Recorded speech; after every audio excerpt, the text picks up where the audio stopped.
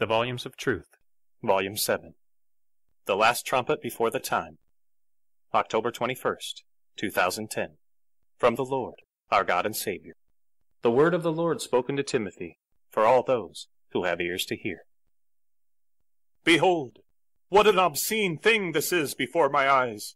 What a horrible sound has entered my ears!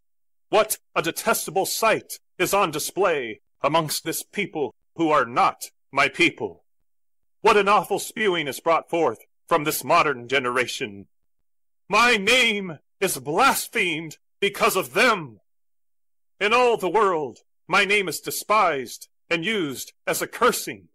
It is treated like an abomination which offends, a thing to be cast off and forgotten, a name which shall not be mentioned. Behold, even these among the churches of men have endeavored to make the Holy One of Israel in their own image, molding him by deceitful hands to their own hurt. A molded idol, a graven image, which they have given a name to hide their guilt. Desecration, even the very name for which they are called. Lawlessness. For they excuse sin in the name of the Holy One, and forsake my commandments and my every decree in the name of the Messiah, the righteous one.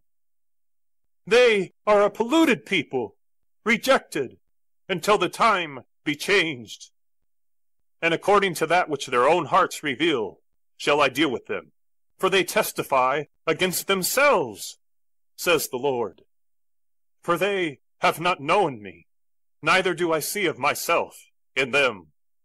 Yes, by their hearts and by their doings they do always testify against themselves. For in their hearts they say, Look upon us, see how we have become righteous in our own eyes. Even by all they say and do, they declare, We have forsaken the law of the Father in the name of the Son. Yes, he has made it possible for us to do so. And by his permission do we forsake his every statute and ignore his every decree, that we may pollute the name of the living God without ceasing. Foolish children, diseased and awful generation, you are all captives. None of you are set free. Lo, you have signed the document of your own sentences, which shall be severe. Behold, you remain on the side of your own judgment, nodding your heads in agreement. Therefore, according to the number of your churches shall be your judgment, and according to the number of your adulteries shall be your punishment, O house of harlots, O daughters of fornication. And according to the words of your own mouths shall be the severity, and according to this word which you have rejected shall be the length of your refinement.